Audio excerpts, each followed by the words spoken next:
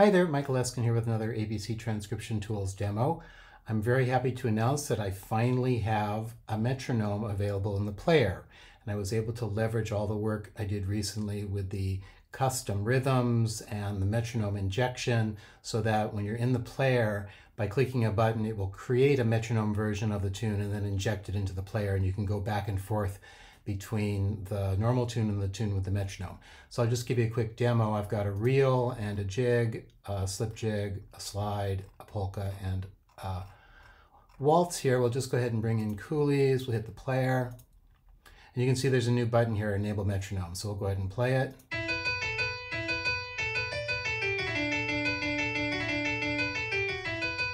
And if you click Enable Metronome, it's going to generate the metronome version.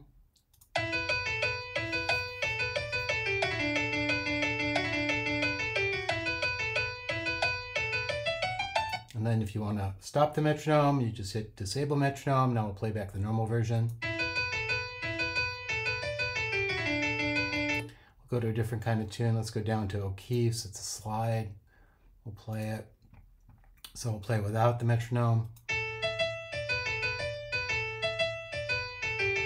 Now we'll enable the metronome.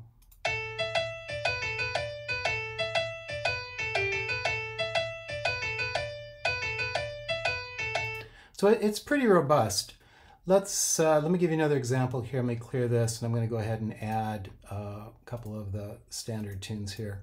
So because the metronome uses the chord system to be able to do what it does, it basically creates a custom rhythm and it sets up the instruments so that you get percussion, that sort of thing. When you actually play a tune that has chords in it, it's going to remove all the chords and inject the metronome track. And the very first time you use this feature on a system, it's going to put up a little dialogue explaining this to you, so it won't be a complete surprise. So when I click Enable Metronome, what you'll see is all the chords are going to go away, and we're going to end up with just this one chord, and that's the one that kicks off the metronome.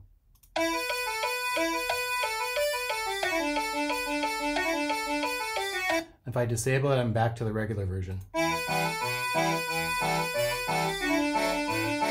And again, the metronome version.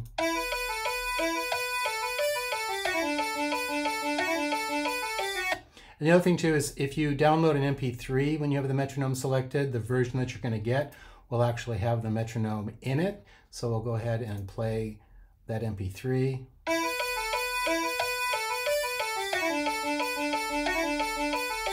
So that's kind of cool. You don't have to go through a whole bunch of gyrations to get a metronome into one of your MP3s.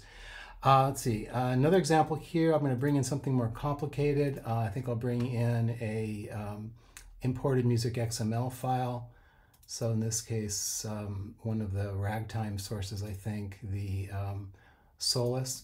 So these were pretty hard to figure out how to do a metronome in these, because the placement of the patterns and all that in the ABC is really critical. But I think I've got it sorted. So here's an example. We'll go ahead and play it. And this is without the metronome.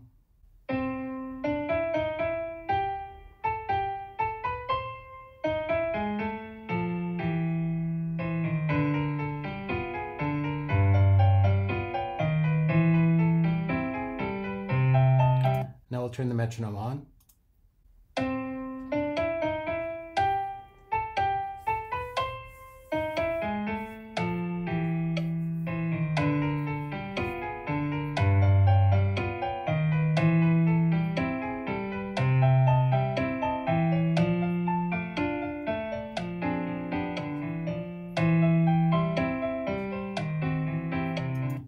So you can see it's a pretty robust system. I'm sure there's going to be some tunes where the metronome completely falls apart.